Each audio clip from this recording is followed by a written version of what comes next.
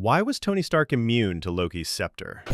In that film, Loki arrives on Earth carrying a scepter given to him by Thanos. We later learn it contains the Mind Stone, a powerful artifact capable of controlling people's minds, almost like linking them to a single shared consciousness.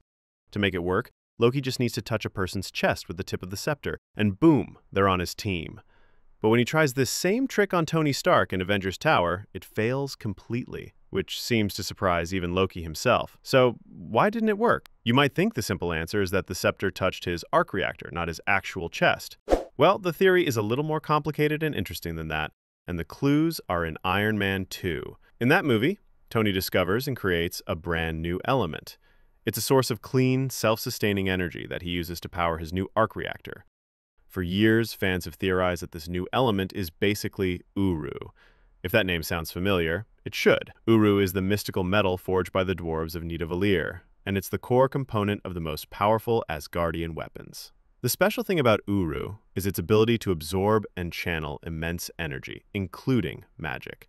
This is why Mjolnir can handle Thor's lightning, and it's how Stormbreaker is able to summon the power of the Bifrost. The Uru metal stores and redirects that power.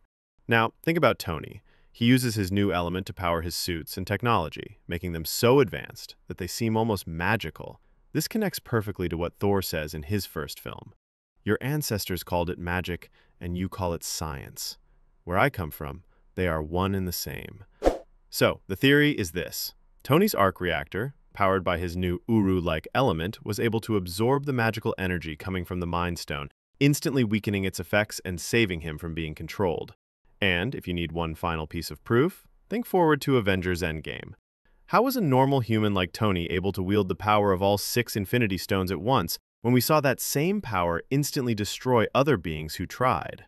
It's because his technology, powered by that same unique element, gave him the ability to handle it.